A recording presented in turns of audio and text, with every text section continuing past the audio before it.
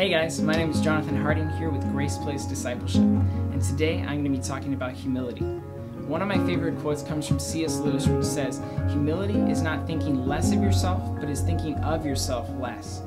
And in Luke chapter 14, verse 11, Jesus says, "He who exalts himself will be humbled, but he who humbles himself will be exalted."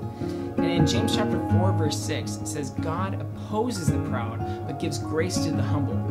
I don't know about you, but I want to receive as much grace from God as possible. And it's hard for me to be humble when I have my eyes focused on myself. So I want to encourage you guys today, get your eyes off of yourself and focus on Jesus, who is the ultimate servant and humbled himself even to death on a cross. So thank you guys for listening today, and you guys have a wonderful rest of your day.